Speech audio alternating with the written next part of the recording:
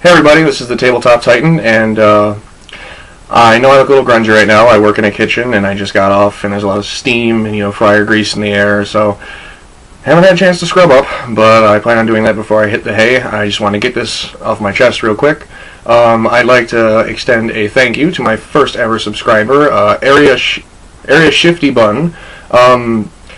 His link will be on the side. I haven't had a chance to look at any of his stuff because I just got on, I just checked, but it looks like some funny entertainment, little comedy, sketch comedy, stuff like that, so I plan on checking it out, and you should too. Thanks for popping my subscribe cherry, if I can say that without us sounding too gay. I think it'll be okay. Things you might be seeing on the Tabletop Titan, or you probably will be seeing.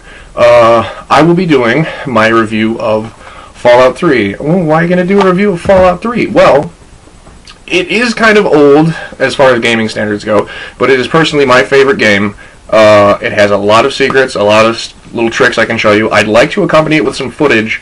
I might not be able to right now, but if we take a second look at Fallout 3 and its DLCs, the downloadable content, I'll be more than happy to go over that and post another video. As for the next thing, LARP. Okay, I know I mentioned I do live-action role-playing, and I intend on doing a video very soon about what you should wear and how you're going to be able to get around. Because when you're marching around in the hot sun banging on mother scratchers, there's a big difference between wearing stuff like this to stuff like this, or if you're going to go all the way, stuff like that.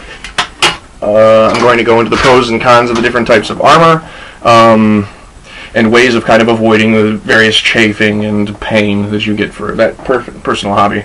Also, I'm going to go into what the benefit is for wearing these, and also why it can suck to wear a pair of these.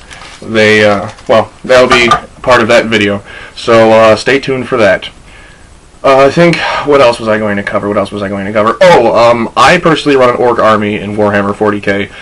My next Warhammer video will be why I play orcs and why I think you should play orcs. Oh, and one last thing. I intend on making a orc gargant or stompa, which is like these giant, I guess you could say like iron giant monsters that stomp around and destroy things, and they're like essentially avatars for their god, only they're just built that way. Think of like that Jesus statue in that South American country, if it's in South America. I'm not an educated person in those regards as far as geography goes, but imagine if a big giant Jesus was walking around beating people up, only your Jesus was an orc, and he was brutal but cunning. Or cunning but brutal, depending on which orc deity you like. But once again, we'll cover that when I go into detail about why you should play orcs, why orcs are awesome, and give a little more detail about what the orcs are and what they do.